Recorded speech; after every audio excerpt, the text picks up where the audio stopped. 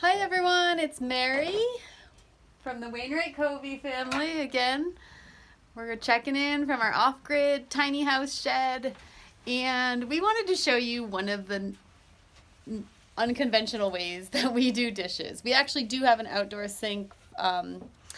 It's fed by a gravity-fed water system that Mike will do a video on later. But sometimes on the cold days when we're all snugly warm by the wood stove, we choose to do our dishes indoors. We even sometimes bathe and do our hair indoors. And it really creates this beautiful communal appreciation for tasks that much of today's society takes for granted. I read a book recently about how when GE was trying to sell more light bulbs, they actually were pushing people to buy washing machines and refrigerators, and how a lot of homemakers were pushing back on buying the dishwashers because it used to be such a beautiful communal activity that they all did together. And when these modern conveniences came into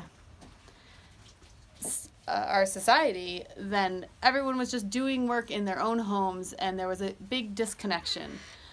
Yeah, so again, one of my favorite things about living off-grid is just this appreciation for the small things in life. And now I'd like to give you a little sneak peek of the family. Sure. Hey. Hey guys, Merrick and I are just doing dishes together, hanging out. He's my pour, I'm the soaper, I'm the scrubber. Mike is the chip. She's stealing chips from the cabinet. Chips.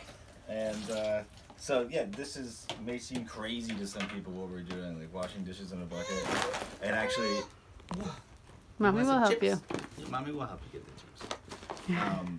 You know, we're not just turning on the sink or loading a dishwasher and doing all the things, but it only takes 15 minutes maybe, and the sound of the chips.